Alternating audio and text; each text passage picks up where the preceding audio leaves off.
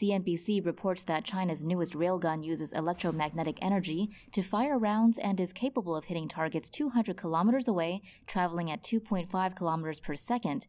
That's 7 times the speed of sound.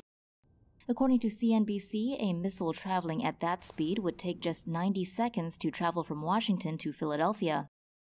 Xinhua News reported that China may be mounting the railgun on a Type 055 destroyer. The Type 055 is Asia's largest destroyer to date, measuring 180 meters long and 20 meters wide. It's equipped with anti-missile, anti-ship, and anti-submarine weapons. It's equipped to power kinetic energy weapons.